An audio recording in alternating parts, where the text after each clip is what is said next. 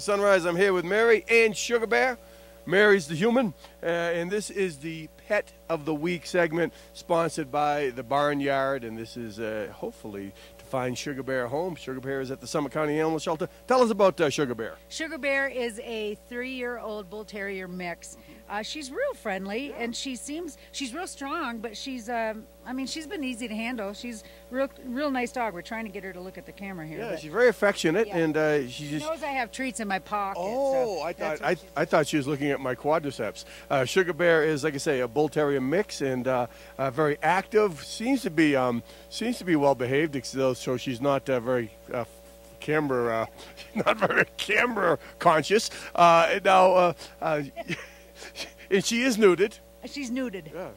I guess a spade. She's spayed. Yeah, be pretty. She's got all of her shots. Everything's up to date, and she's fixed. And she likes. She gets along well with dogs. She enjoys children. Very active. She probably would want an owner that gets outside and spends some time recreating, because she is not only does she love food, but hopefully she likes exercise. Let's talk a little bit about the process of adopting. Well, you just need to call the animal shelter at 668-3230 and make arrangements to go over there and visit with the dogs. They don't have a whole lot of dogs right now, so somebody's looking for a dog. You might want to get in there. There's a few. Sugar Bear is not working it. She is just she's. I think she's hungry. But anyway, how long does it take, and how does it all work? And can you bring your own pets to see if they're compatible? Absolutely. In fact, they encourage you to do that. I mean, if you have other dogs, you really need to bring your animal into the shelter if you're looking at another pet, just to make sure that they get along. Okay. But no, you have a lot of time. You can go in and visit. You know, if you need a couple of weeks to make a decision, that's no problem. We'd rather the dog go to a nice home that doesn't get,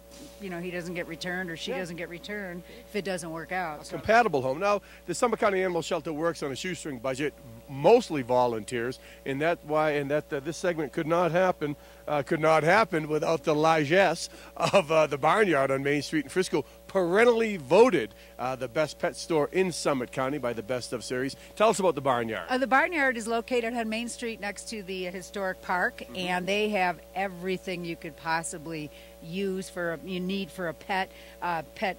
Beds, food, organic food, special food, bird food.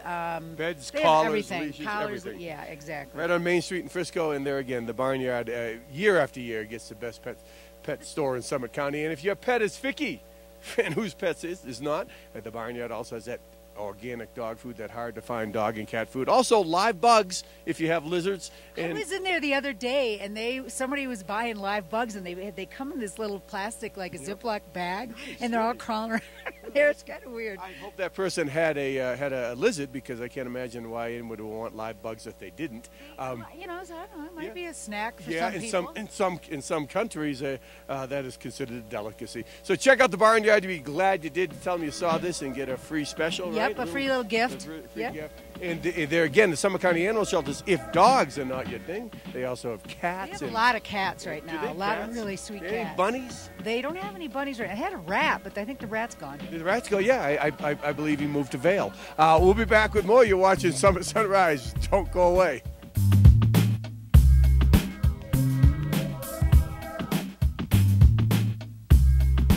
Pet of the Week is brought to you by the Barnyard, Pet and Wild Bird Supplies, located on Frisco Main Street and open 7 days a week.